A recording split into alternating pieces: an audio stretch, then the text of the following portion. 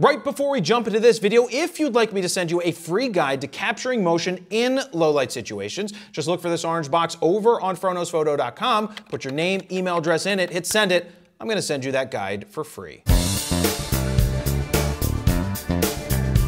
Jared Polin, FroKnowsPhoto.com, and this is a preview of the Nikon 600mm f6.3 VRS lens for the Nikon Z mount system. Now, we are building a new set here at the new studio. We're not on it quite yet. That's why I'm still sitting at my desk, but that will be coming soon. But also, this isn't a full review because Nikon says that this is definitely a pre-production lens. I think it's great, and I would love to call it a review, so maybe we end up putting that in the title because I didn't have any issues with it. I really think that Nikon says stuff like that just in case you do find an issue. They'll be like, it's firmware, we'll fix it. But whatever, I had no problems with this lens because it is a fantastic lens. So what did I do with it? Well, I took it to the zoo and I went all the way to Africa and back in a matter of minutes, as you'll see in just a few minutes. I also shot it on the Nikon Z9 with the updated firmware to 4.10, so it has the new Bird AF as well as plain AF, which I didn't use because I wasn't shooting planes at the zoo. So let's take a look at the outside of the lens. You have your normal function buttons around here. Now keep in mind that the buttons around this part, they're all gonna do the same function. It's just that you have a bunch of them so that as you turn the lens, you can still access them. You also have another button over here. You have your control ring, which I still haven't found a use for myself. Even when I'm using the Canons, I turn it off because I don't want to accidentally hit it. I know some people like to put their ISO or aperture there, but most of that stuff is easily accessible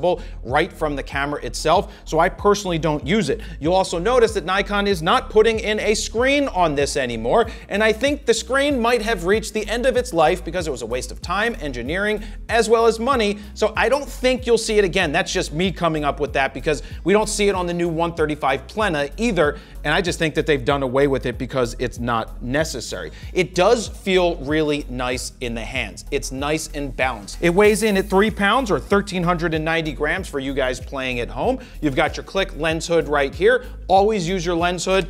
Put it on, boom, it's gonna bayonet backwards. You have a 95mm filter thread, which means you have a 95mm lens cap on the front element of this, and it is really nice. It feels good in the hands. I hand held it, which means I took off the tripod foot. There was no need for me to have this on at all. Now, if you're someone who's gonna be out in the wilderness and you want to use a monopod or a tripod, you certainly can do it because 3 pounds does get a little heavy over some time.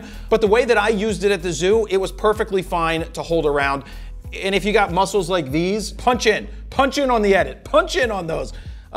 You should be fine hand holding this. One thing I wish Nikon would correct is that when you loosen the tripod collar, you're not hearing any clicks, right? There's no click, click, click. The Canons, and I believe the Sonys as well, will have a click when it lines up in the center. That's right, it clicks into place, unlike Nikon. I just like knowing that, oh, that's center. It just feels like it's going right there. I wish that's something that Nikon would change. They haven't done it yet, but it's a minor thing. It's not a reason you don't go buy this. It's just a little addition that I like on the other systems. There's only a few switches on the side of the lens. You've got your auto to manual. You also have your full to limit. What you don't have is VR. They've not really put that in a lot of their lenses recently, so you have the VR to turn it off inside the camera. Now, what I will say is I had it on normal mode, and this really only happens with the Nikons, is when I was trying to photograph the bird, it's just constantly clicking in and moving and jiggling around the screen. You can see it. I didn't like it, so I moved it into sport mode, and I'm like, oh, that's much better. It's smoother, and I don't have it being herky-jerky and changing my frame around. So Nikon is calling this the, Steven, what color? Yellow. Yeah, oh, that looks yellow to you? No, my shirt looks yellow. This looks gold. So I would consider this the gold lens, a gold ring, like Canon has their red ring. This is a gold ring. Nikon likes to call it a yellow ring. I don't know who they talk to about that, but that would not be what I would call this. Now, in terms of VR, you've got your 5.5 stops of compensation, and then if you do have it paired with IBIS in one of the bodies, then you will get 6 stops. Now, back to the normal / sport, maybe it should be on sport by default so you don't get that herky-jerky thing, which I guarantee you a lot of people, when they get their first lens that does that, they're probably thinking that their lens might be broken. I know I used to get phone calls about that at Allen's all the time, and they're like, what's wrong with my lens? No, that's normal. So just know that that's normal for your lens to be doing that. So that's pretty much the outside of the lens until we get to the sniff test and the wind tunnel test. But let's turn to the computer here and look at some of the photos I captured. This is a Gibbons right here. And when I started to photograph the Gibbons, I was too close because I was at 600 millimeters because, well, it's a prime lens. I actually had to back up quite a bit to make sure that I didn't cut off any of the limbs of the Gibbons.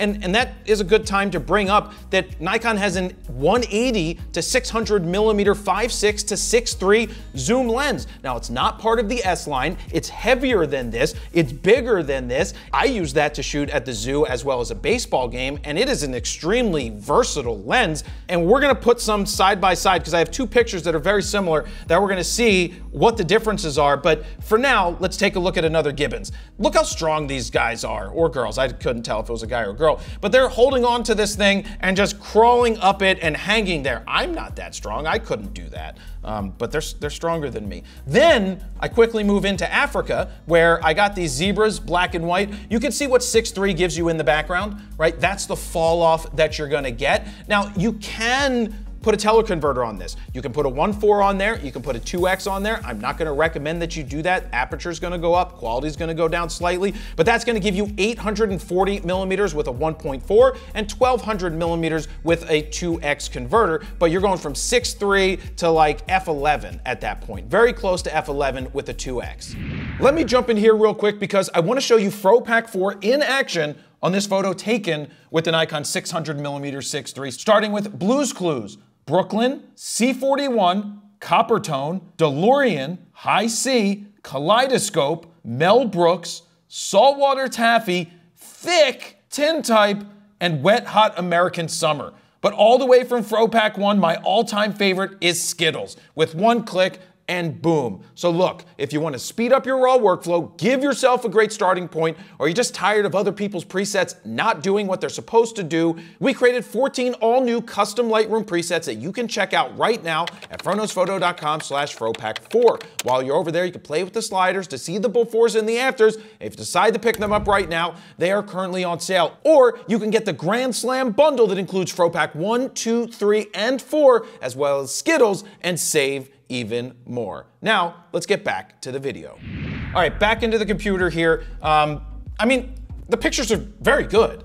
The focus was snappy, focus did what it needed to do, didn't run into any issues there. We've got the zebra drinking out of the water. I wish I had the tongue there, but they were just fully drinking out of the water in Africa, and I needed to get back here to the studio to make this video, but it's fine. Like, it's what I expected, because I expect these lenses to be fantastic. Nikon has done a great job with these PF lenses. This has a phase Fresnel element, just like the original 300 f4, which is super tiny, was fantastic. The 500 5.6 PF, which was a F-mount lens. This is basically the same size and weight as that, if not slightly lighter, and you get the 600 millimeters instead of 500, because that PF does make this lens much smaller, and it is fantastic. I'm really happy with the quality that I got out of it. We got a cheetah just sitting up here on the roof. I put on cheetah AF. Actually, I put on cat AF for this.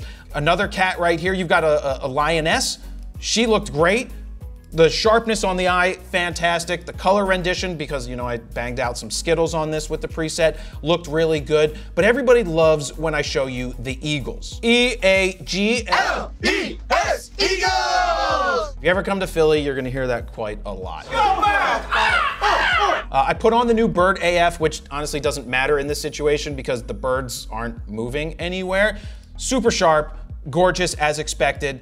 Very overcast day. The clouds were up there. The sun came out a little later, but not a super vibrant lit day. So this is what I got with it. I'm at 1/800th of a second at 6.3 at 2500 ISO. Keep in mind that you don't want to generally shoot a shutter speed slower than the focal length of the lens. So this is a 600 millimeter lens. You generally don't want to go below 1/640th, but you do have the image stabilization, can counter that, the IBIS in the body. It's not the same as it was 15, 20 years ago where that adage was what it was, but it's just a good rule of thumb. You don't want to go too slow. You might get a little bit of shake in there somewhere. Then I stepped further back, with the Eagles, you can see that you can't see that I'm shooting through a fence, but this is the same fence that I'm shooting through, just in front of me. This is what that background looks like. This is how you get the full Eagle in there. And again, it looks really nice. So I wanted to go back and get a super tight shot of the Eagle, and I ended up getting a little too close to it. It didn't yell at me. I mean, it did squawk a little bit, but your close focusing distance is 13 feet. So at one point, a red box showed up. That's just like, stop, you're too close. I took a step back, and this is where I was able to fill the frame fully.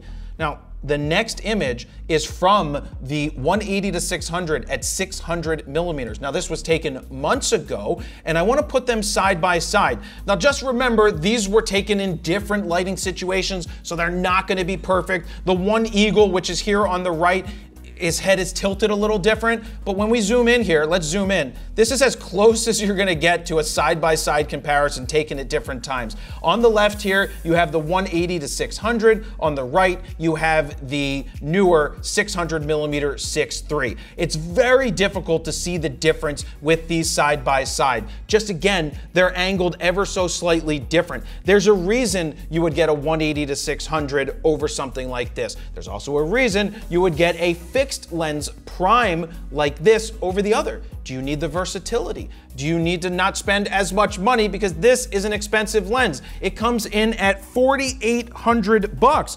The 180 to 600 is $3,100 less, which makes that a $1,700 lens. The people that are gonna go with something like this are the ones that want that prime look. You do get a slightly sharper image, in my opinion, when you're using the primes versus the zooms. I don't know that most people will see that, but this is the S line, so it's the higher end type of lens versus the 180 to 600, which is not considered the S line. The focus might be slightly faster in something like this because you're not moving as many elements, you don't have to zoom, it's not as balanced as this, but they are both fantastic lenses. As you can see from this sample image, they are very similar, and you'll have to make your mind up which one is the right one for you.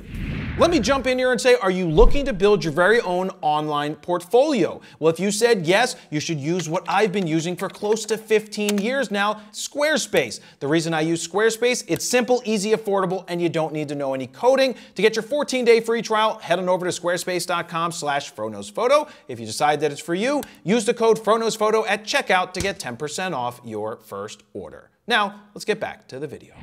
Now, the last image right here, flamingos, I love going there and shooting them. The color with Skittles looks fantastic here. I love the quality, the clarity, the tones of the Z9. It looks fantastic for the nature. I mean, I'm going to Africa at the end of November, and this could be something you would consider to take there if you weren't gonna take a $16,000 or $15,500 600 millimeter f4 with a built-in TC. I mean, I would lug the bigger piece of glass there because I want the better bokeh that I would get out of that. But for people that are weekend warriors, you love shooting birds, you wanna shoot motor type sports, if that's what you're looking to do and this isn't your full-time thing, I mean, this is a great option. But so is the 180 to 600.